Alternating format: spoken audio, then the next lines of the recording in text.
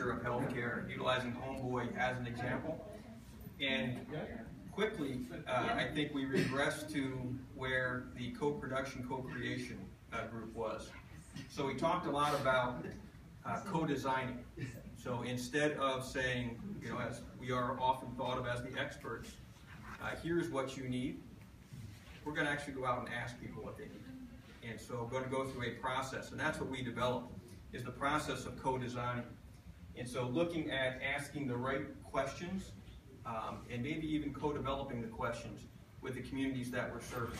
We talked about segmenting the communities so that we look at people who don't access the healthcare system currently, people who infrequently access the healthcare system, and then those folks with chronic conditions that access very frequently. And looking at what the different, and oftentimes what is the same about the questions and concerns they have about healthcare. So that was kind of the who that we talked about. Then we went into the what space. So what do we need to co-design? And we talked about everything. And it's just not the care delivery model, again, which we are most familiar with. It really is about health improvement overall. And that could be everything from nutrition, which we really don't deal with all that much, at least in the American healthcare system, to actually the delivery of care. And again, talking to the people who need this care about what that looks like. So ask questions about what's impacting your health. What could impact your health? What role would you like us to play? So again, we always put ourselves out as the experts. And we usually take we're in the driver's seat for healthcare.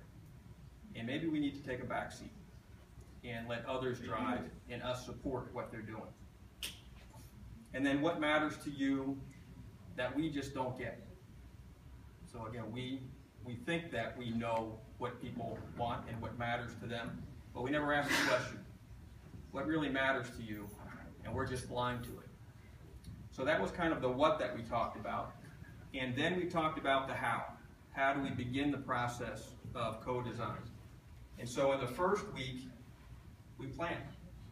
We planned to convene pulling these people together and to have this discussion. And that's everything from identification of the right people to how do we start the test. Then we look at, in our next month, actually convening. And so we pull people together and we go through a process of identifying the problem together.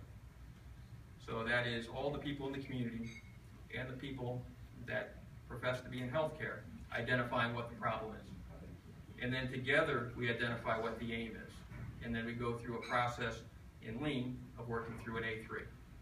And that is identifying the gaps, doing rapid experiments, coming up with the solutions, and then finally in our 6 months, it's about implementing and communication. So how do we communicate what we come up with to the rest of the provider community as well as the community at large? So that was our idea. Actually, no concrete what the future looks like, but actually talking to people to design what it looks like.